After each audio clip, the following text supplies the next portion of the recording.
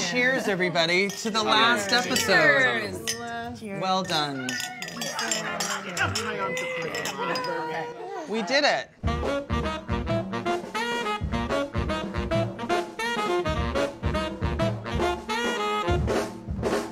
I've always loved our season finales because I feel like they have always been quite hopeful.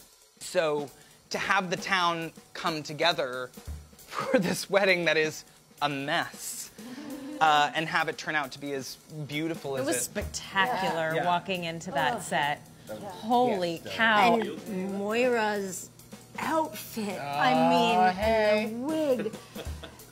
The pressure of trying to figure out what Moira would wear in the last episode of our show to her son's wedding was an insurmountable challenge. Well, you surmounted it because she's like the Pope. It was amazing. It was amazing. Catherine had the idea to reference like a Pope kind of thing. Like she was going to officiate the wedding. She thought some kind of nod to a religious figure might be worth exploring. And then she had the idea to do the hair crown that Anya, who does Catherine's hair, spent months trying to figure out. Because Catherine was like, I want it to be like a tube of hair around the Pope's, I don't know what it's called, like a papal hat. Papal hat. Yeah.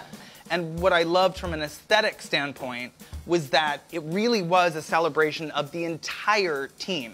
Not just the cast, it was celebrating our production designers. It was our costume designers. It was our hair and makeup. So that was another thing too, was like, how do you tell a story that also celebrates the team? Because it's not just a cast when you're looking at a TV show. There are over 100 people that come to work every day to make it happen.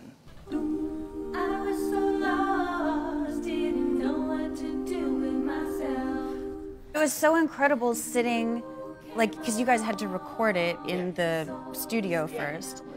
And so we all went in and just sat there listening to you guys sing. It's coming back to me now. I can still remember the harmony. It was a very overwhelming feeling, I remember. Really was. Hearing the music and being in that setting with everyone. And everyone looked so beautiful. And everyone That's looked the so other beautiful. thing. It felt like a real wedding. Yes. Everyone was dressed up and you just, like, I almost couldn't sing half the time because I was just, like, on the verge of tears. And then we would look over and everybody was crying. Everybody. I love you.